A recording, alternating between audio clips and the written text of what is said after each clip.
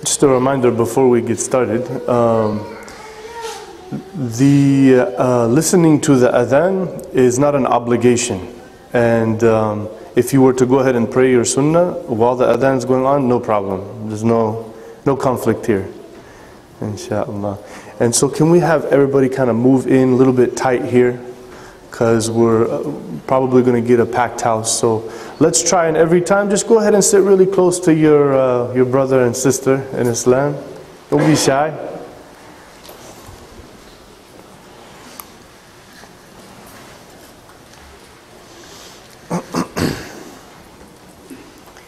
إن الحمد لله نحمده ونستعينه ونستغفره ونعوذ بالله من شرور أنفسنا ومن سيئات أعمالنا من يهده الله فلا مضل له ومن يضلله فلا هادي له ونشهد أن لا إله إلا الله وحده لا شريك له ونشهد أن محمدا عبد الله ورسوله صلى الله عليه وسلم بلغ الرسالة وأدى الأمانة ونصح الأمة وجاهد في الله حق المجاهدة حتى أتاه اليقين ونصلي عليه في الأولين وفي الآخرين وفي الملأ الأعلى إلى يوم الدين.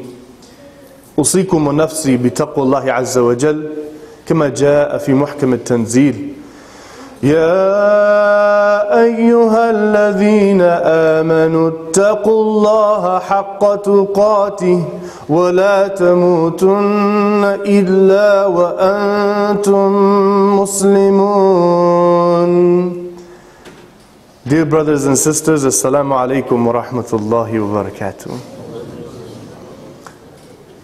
We're all blessed with so many countless favors and blessings. So as we breathe in the breath of life, and as we take in the guidance of our scripture, we praise and abundant praise towards our beloved Creator.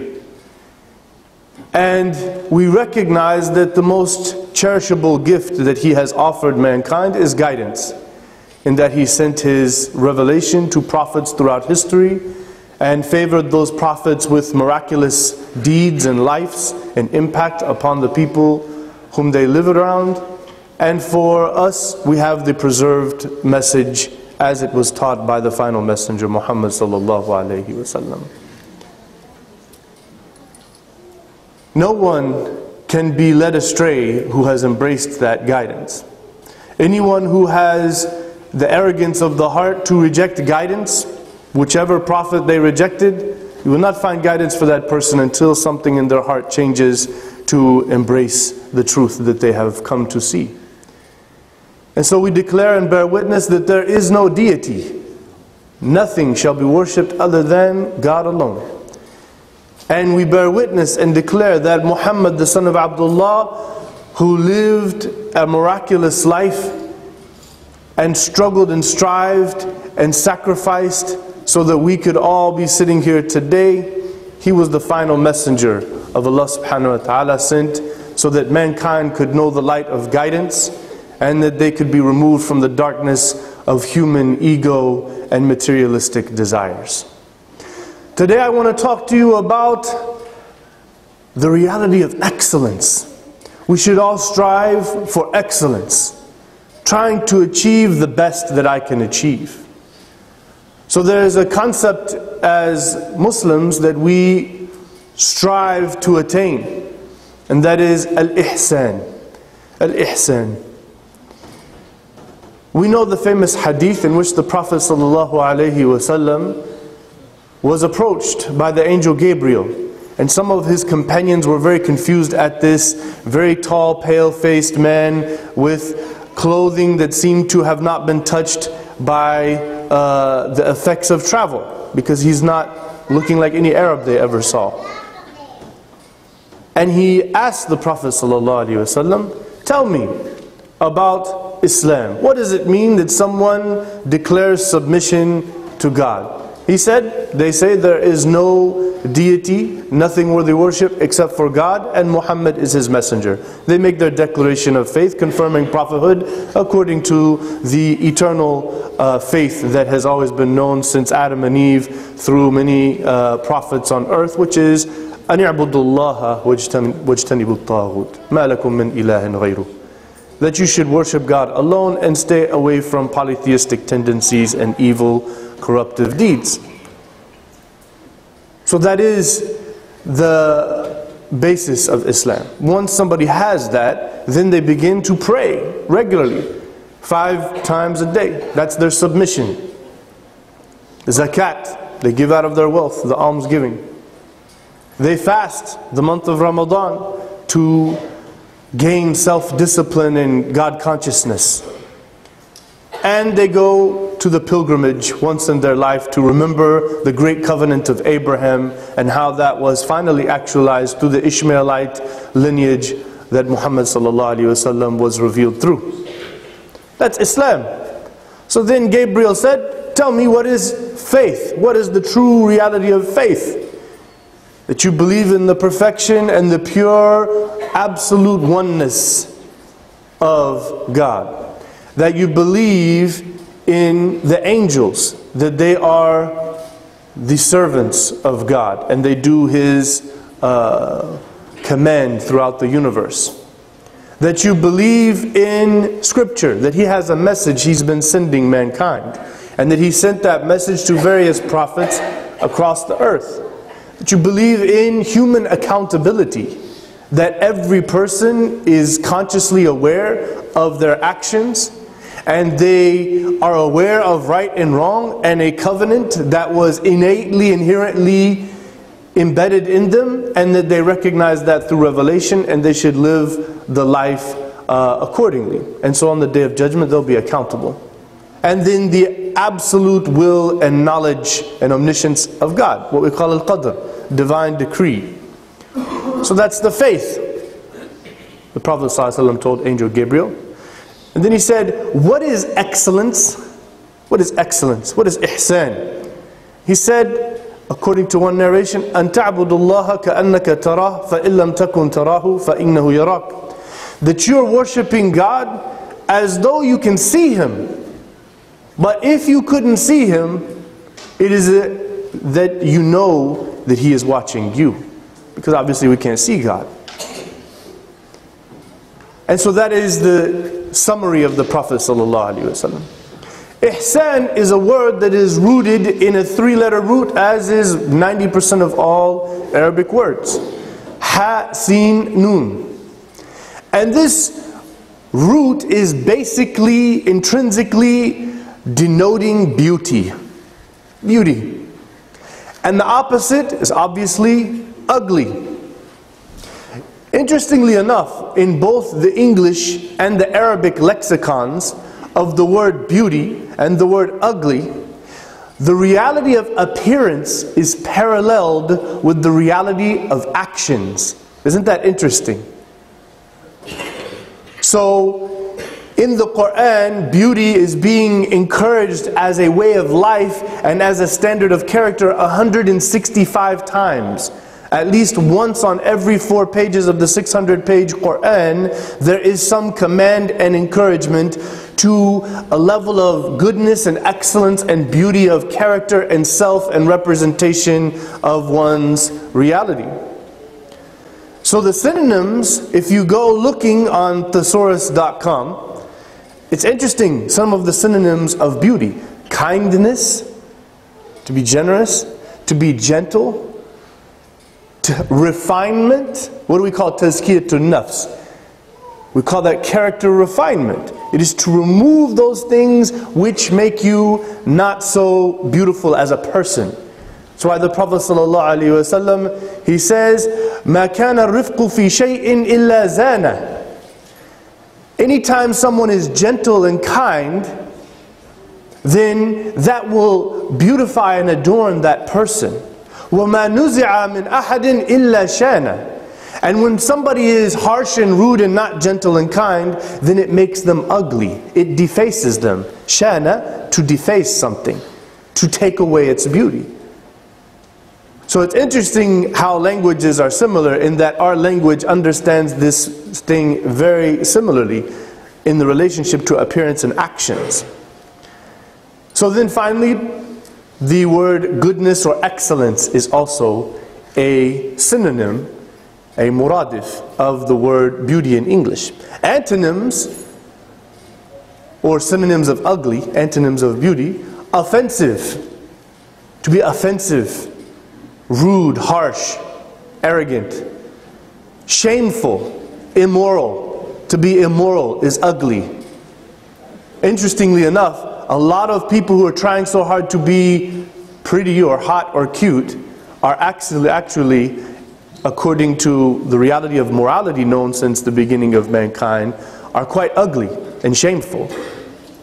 It's interesting when we look at the secular interpretation of beauty as opposed to the spiritual understanding of beauty.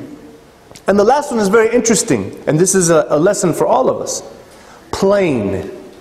Plain is an antonym, or crude is an antonym of beauty, meaning to just be an average person. We should not seek to have an average standard, whether it be your health, whether it be your way of dress, whether it be your character and your manners, or your worship. We should not just try to squeak by. We're seeking excellence. That is what the Prophet ﷺ said was the highest level of faith, al-ihsan. It's excellence. It's something that any right-minded, spiritually aware, logical person would strive to. I'm not just going to pray my 5 prayers. Rather, I'm going to do like the Prophet and the great companions, sallallahu alayhi wasallam wa radiyallahu anhum. I'm going to add some sunnah prayers. I'm going to take my own free time out, stepping outside of the obligation in order to raise my spiritual worth. Instead of giving that $1,000 that I'm kind of holding on to, I'm going to go ahead and give $2,000 for the cause, seeking excellence. So we should not seek to be a plain person. We should seek to be excelling in everything we do to the best of our ability. So I think that is the best translation for al-ihsan, excellence. And when excellence is referring to spirituality, as the Prophet ﷺ alluded to, it's referring to what we call muraqabah or taqwa, God consciousness. To be constantly thinking, what I'm doing, God is watching me.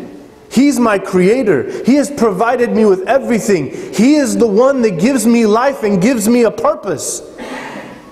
And so I should strive to do the thing that makes Him most content with me. This is ihsan, that you are worshiping Him knowing that He is watching you. So we call that in English virtue. Virtue. When it's referring to character, when ihsan is referring to character, it is talking about beneficence or rahmah. To give out of yourself to those around you, even though they don't necessarily deserve it or they didn't ask for it, but you're going to sacrifice for the well-beings of others. Mercy, compassion. And when it refers to ability, itqan, proficience, to perfect something. If you're going to do something as a Muslim, either inna Allah yuhibbu idha amila ahadukum amalan an yutqina, that Allah subhanahu wa ta'ala loves that if any one of you did something, you perfected it to your human capacity. For somebody to just try to get by in life in whatever they're doing, or to just try to do the thing that they're doing to meet the status quo, this is not the character of a Muslim. We have to strive to excellence in what we do. We have to seek a higher level. We have to raise the bar. And that was historically what made our ummah great. Our nation was respected for a high standard of justice and application of law throughout history. As Lamartine, the famous French atheist, therefore objective historian, because unfortunately many people on the other side of missionary work, when they write history down or do Orientalist studies, they're picturing their competitor as no good. But Lamartine, the French historian, basically said it was not the sword that caused so many nations to embrace and so many lands of the world to embrace Islam. Rather, it was the beautiful system of justice that was blind to culture or even creed, in which non-Muslims would have their rights and be so amazed at how a Muslim leader like Umar would judge in favor of Christian people who were oppressed at the hands of Muslims who see themselves with the upper hand, and going over their right from their neighbors. Because of ihsan would make us not just seek average justice as the common people of the world. Rather, we raise our status. Please, we need to move in tightly. So alhamdulillah, I requested this earlier. You guys are still this far apart. Inshallah khair. These are your brothers in Islam. No problem to touch shoulders. We pray like that all the time. So as a standard from now on, let's go ahead and make sure that we have, is there any reason for this space here?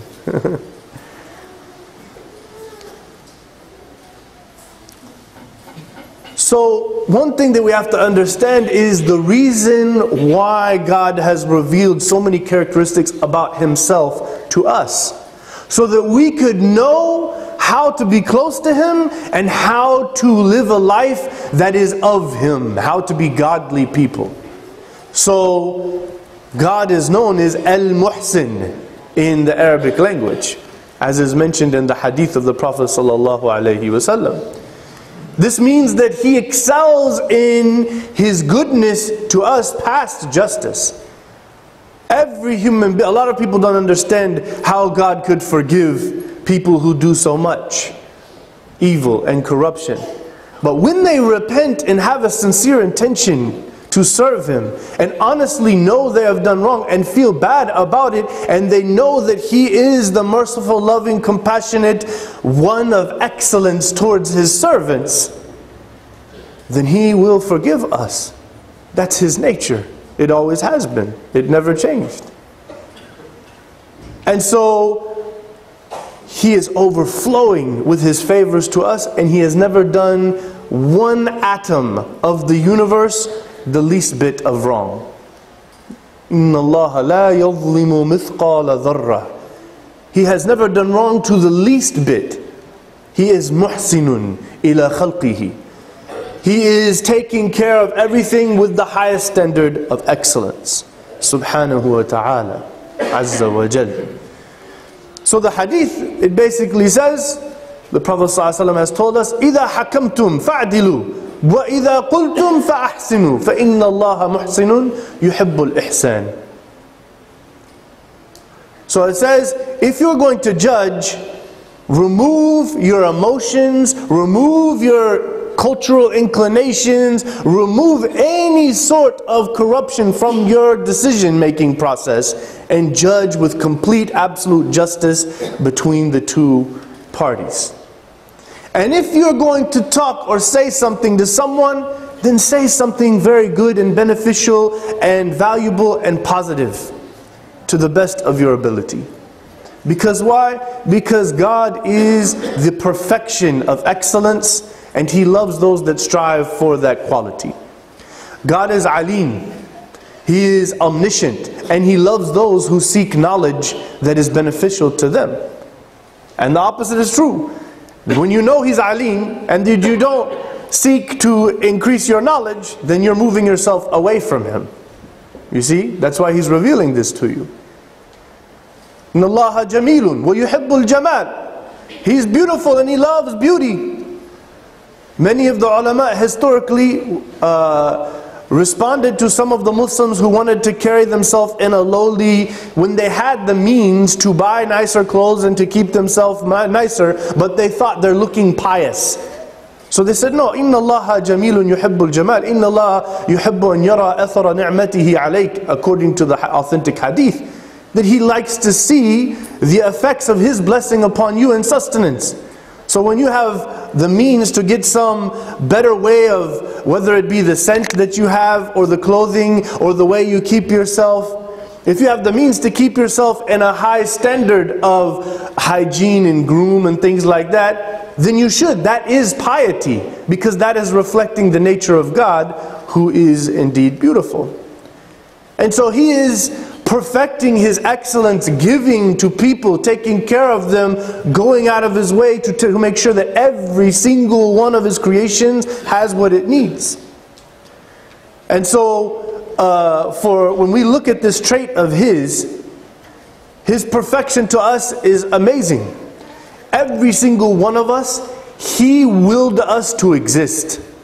Did we do something to deserve to exist? No. Just that alone should make everyone want to struggle and strive to show the highest level of gratitude, love and loyalty towards their Creator, and live a life of deep servitude and spiritual focus. Just that alone. But then after that, He has favored us with countless blessings. Our sight, our hearing, our families, our wealth. He has favored us with so much that if you try to count those favors, you will never be able to count them.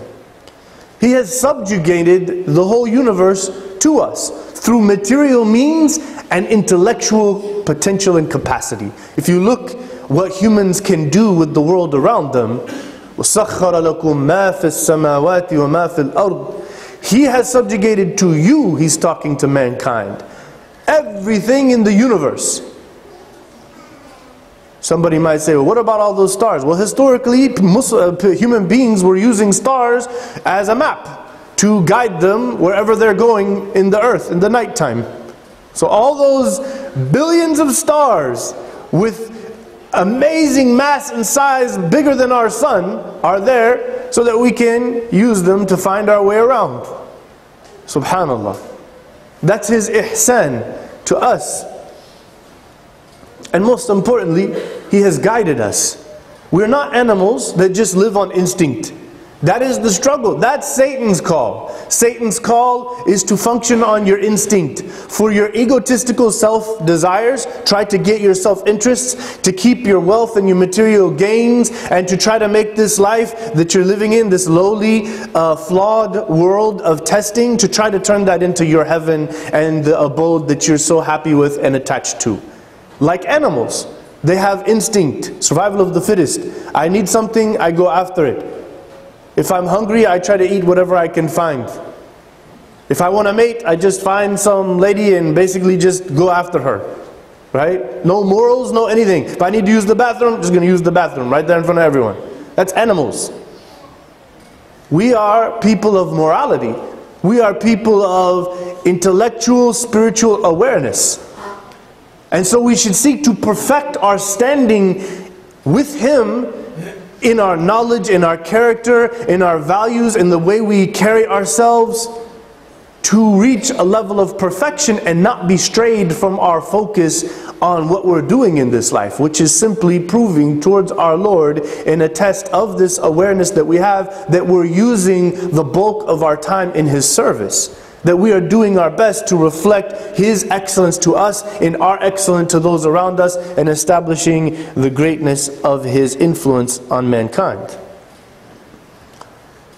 So in a nutshell, ihsan is using our time, our abilities and our wealth to help others, to make the world around us a better place. And that was summarized in a famous ayah of the Quran.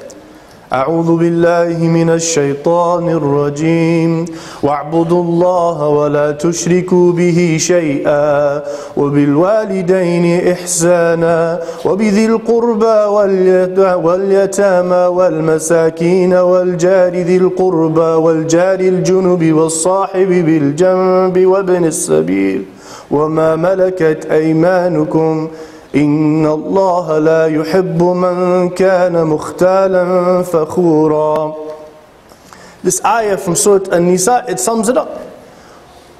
Be in servitude towards your Lord, and do not associate others with His perfection. He is the muhsin by Himself alone. There is no other from His creation or from existence that has His qualities.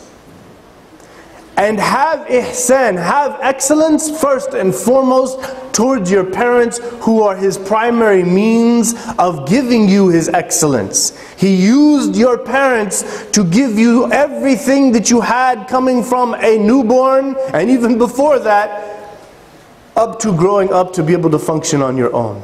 For one to show the least bit of disrespect and dishonor to their parents is a huge disgrace to the ihsan of Allah subhanahu wa ta'ala upon you.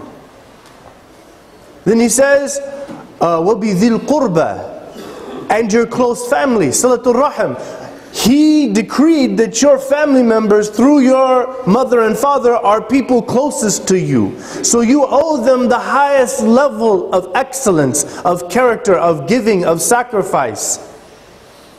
And the poor people and the orphans, and your neighbor who lives close to you, and your neighbor who lives far from you. And when you travel, the people you're traveling with, you should have a huge level of sacrifice in the excellence of character for those people. And there's a beautiful hadith of the Prophet ﷺ we're going to conclude with. The Prophet ﷺ, أتاه رجل فسأل النبي صلى الله عليه وسلم. Some man came to the Prophet ﷺ and asked him a question. دُلَّنِي عَلَى عَمَلٍ إِذَا عَمِلْتُهُ دَخَلْتُ الْجَنَّةِ. Let me know about an action that if I did it, I will go to heaven for sure. And he said, كُن مُحْسِنًا, be a person of excellence. He says, وَكَيْفَ أَعْرِفُ أَنَّنِي مُحْسِنٌ, how would I know that I am muhsinun? He said, سَلْ جِيرَانَكَ فَإِنْ قَالُوا إِنَّكَ مُحْسِنٌ فَأَنَّكَ مُحْسِنٌ وَإِنْ قَالُوا أَنَّكَ مُسِيءٌ فَإِنَّكَ مُسِيءٌ. If they said that you are a person of excellence and character, then you are as such. But if your neighbor said that you do bad things, or they're bothered by you, or they are not impressed with your neighborhoodship, then you are not a good person and not on your way to Jannah. أقول قولي هذا واستغفر الله لي واستغفروه. بسم الله والحمد لله والصلاة والسلام على رسول الله وعلى آله وصحبه أجمعين. The famous hadith that many of us know from the Jibreel story, the angel Gabriel came to the Prophet ﷺ and asked him these things. That hadith has been narrated with three different versions. One of them says, أن تعمل لله كأنك تراه فإن لم تكن تراه فإنه يراك. That you work for the cause of Allah as though He's watching you. How is any employee when the boss is watching you compared to when the boss is not there? How about the child who is told to clean their room when the parent is standing right there, as opposed to when the parent goes back to doing whatever they're doing? It's a whole different scenario. This life will end quicker than you can imagine.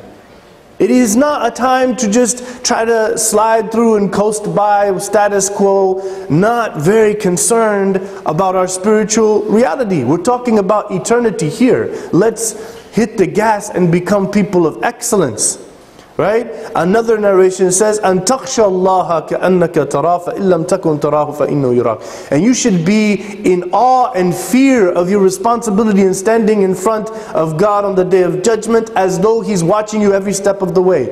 Before you say that thing, before you do that action, before you choose to hang around the people that you're hanging around that are not beneficial to you, before you choose to put that cigarette in your mouth, make sure that you are thinking, God is watching me and I'm responsible for everything that I do, and I'm going to stand in front of Him responsible for everything in my life. In conclusion, my dear brothers and sisters, Islam is telling us to strive for excellence and to be muhsineen. Inna Allah ma'al muhsineen.